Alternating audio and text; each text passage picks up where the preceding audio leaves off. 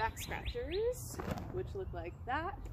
So just to refresh your memory, you're going to start flat. You're going to have your right hand under the pole at the tab, left hand's going to be over the pole at your cheater tape. So count 1, you're going to just push your pole straight up and down like that. Your right hand's gonna slide down to your left hand at the cheater tape. So that's count 1, straight up and down. Count 2, you're gonna start bringing it behind your head and you're gonna let it drop behind your body.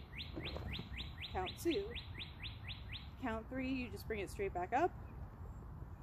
And then count 4, you bring it flat. So it'll probably be easier to see if you saw it from the side. So count 1, straight up and down. Count 2, I just bring it behind my head and I let it swing down. Count 3, I let it swing back up and flat. So if you saw that nice and fast, here we go. 1, 2, 3, 4. That's it.